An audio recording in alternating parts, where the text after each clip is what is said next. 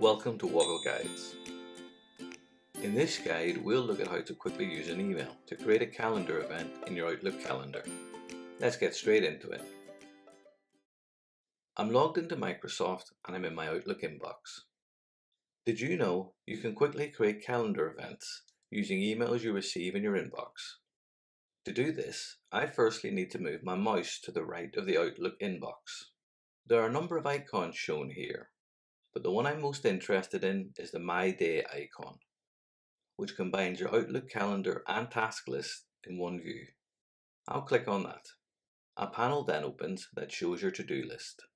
We're interested in the Outlook calendar, however, so to display that, I'm going to click on the calendar link at the top of the panel. Planned events for today are then shown. Now let's say I want to add this email to my calendar. Now that I've opened the My Day panel, all I need to do is click and hold my left mouse button on the email I want to add as a calendar event. Whilst holding my left mouse button, I'll then drag that email toward my calendar in the My Day panel.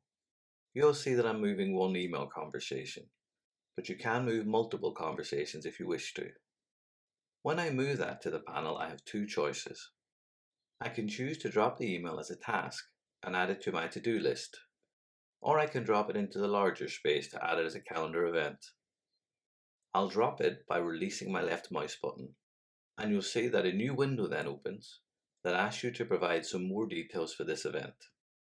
Just like a calendar invite, I can delete or edit the title of the event, I can change the day or time of the event, and I can also add some more details to the body of the event.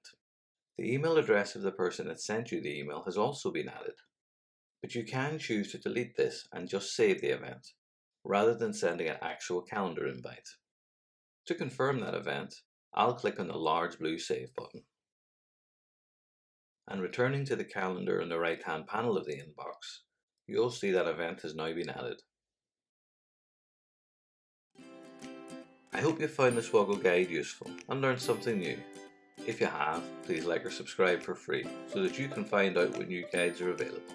Thanks for watching.